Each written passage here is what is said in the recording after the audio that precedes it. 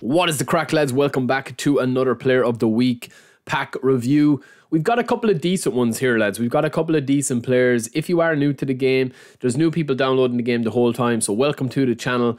Here you will find player reviews, squad reviews, hidden gems, Dream Team Chronicles, where we take on the best of the online eFootball world as we try to get up to Division 1 and try to have some good gameplay. But a lot of what I do, oh, my battery's going. A lot of what I do is do the player reviews of players that I think you guys should buy or maybe avoid. Man, what is Henderson doing with it?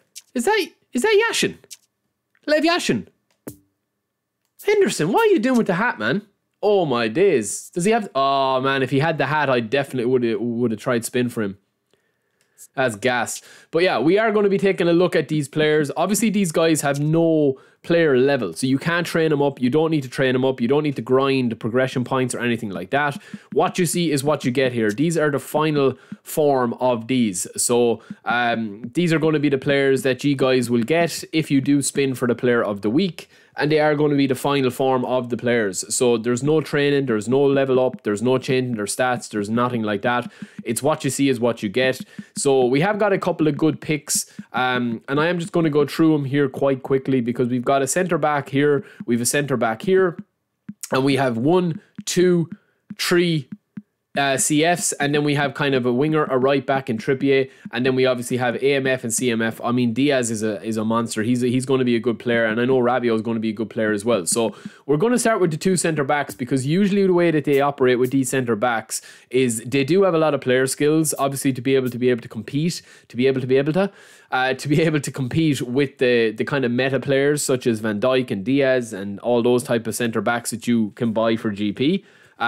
But yeah, I mean, this guy's acceleration is going to let him down a bit because his defensive awareness is a little bit too low. He does have man marking, interception, blocker, sliding tackle. He does have everything that you could possibly need there as a centre back. He's also quite big and tall, so he definitely is worth a punt. But yeah, there is probably better centre backs there. Similarly, we've got Balker here, who is on A form. These players are all on A form. He has inconsistent form, so that kind of rules him out for me, that if I did get him, he's just your run-of-the-mill. I mean, I would definitely recommend Timber over this guy, because Timber goes to an 85 overall, I think it is, but he's got better individual stats for what you need in a centre-back. This guy isn't tall enough, isn't strong enough, isn't fast enough, and I do think that even though his team play style is there, and he doesn't have enough player skills, you know, he doesn't have a lot of the player skills that you need, even though he has interception and blocker, which are the best two, he's going to be limited in other ways, right?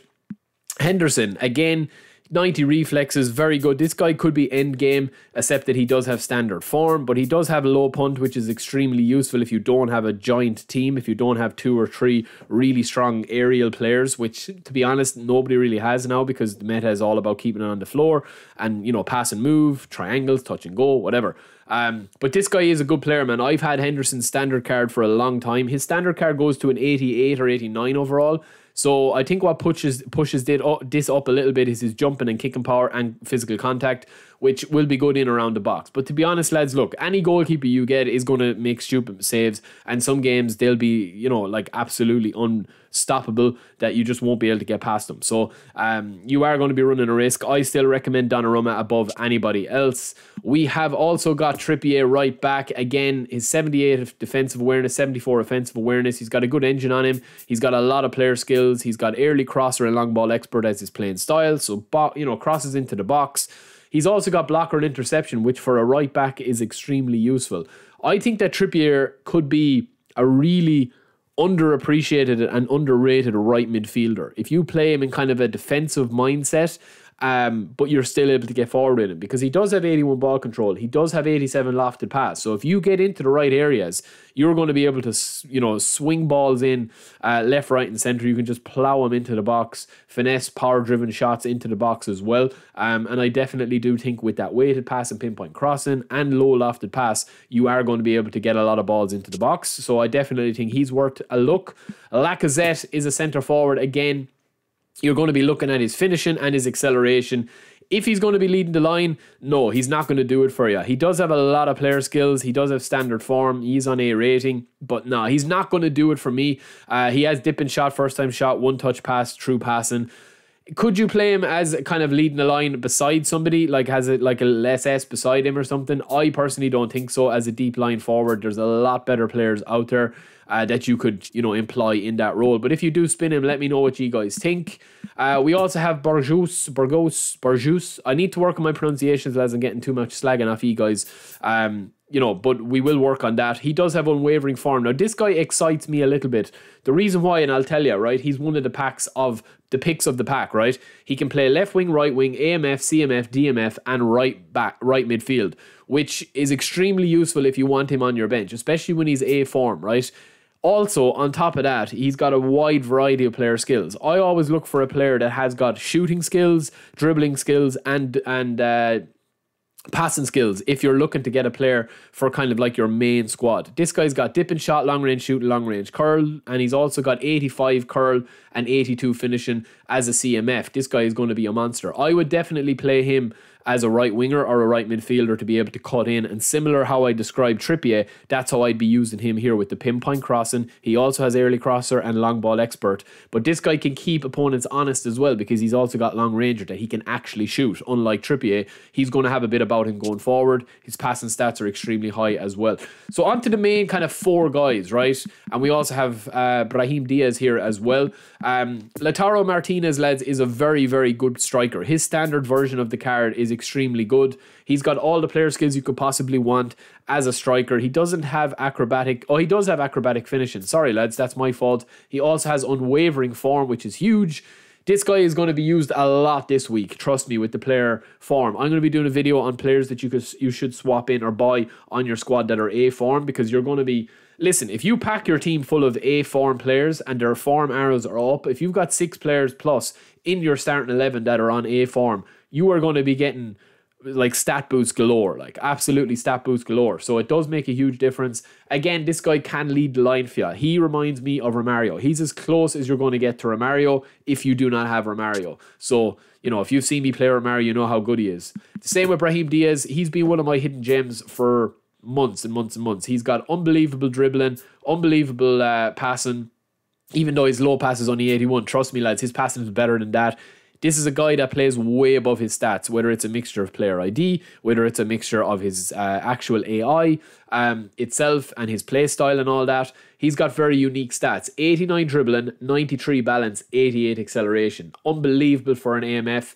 If you do not have Messi, if you do not have Ronaldinho, if you do not have Neymar, if you do not have one of the other hidden gems that I featured like Nkunku on my channel, I definitely think if you spin this guy, he is nearly end game like attacking midfielder. He is small, that's one thing as well. But look, you're going to be using this guy as an Iniesta type player. He's not really the best finisher. I would be using him as an SS or an AMF and literally just be, like bringing everybody into the play. One touch pass as well. Now, moving on to Dembele and Griezmann. I haven't really, lads, I'm not going to be honest. I'm not going to lie. I will be honest that I haven't really used Griezmann that much this year. Even on my Xbox profile or my secondary profile on the PS5 where I, train a lot of standard players with my GP. I haven't really used Griezmann. I remember back in PES 2018, he was an absolute monster for me because he was all about like passing and touching and going.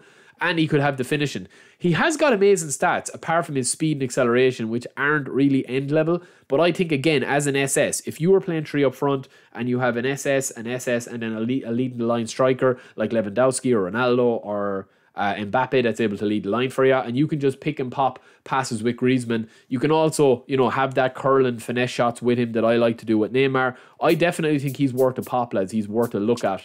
And then last but not least, we have my main man, Dembele. I'm still working on his player review, lads, but trust me, he is going to be one of the highest rated players that I review, and he is going to get one of the highest ratings ever. There is a couple of things you have to accept with Dembele, right? Firstly, he is not going to be, consistent for you with his form. He has standard form, but he is down a lot of the time, I see. He doesn't have that unwavering form, but he does have that golden trinity of stats. 93 dribbling, 90 speed, 90 acceleration, 84 balance. His stamina isn't the best, but it's better than a lot of other wingers that are similar to him, similarly rated to him. And I think that his standard card is insane, but this card looks like the real deal as well. So that is it for the Player of the Week review, lads. Let me know what you think. Let me know if you get Lev Yashin as well. He could be good for you. But yeah, that is it for me. I will talk to you in a bit. Don't forget to subscribe. Check out other videos. Peace.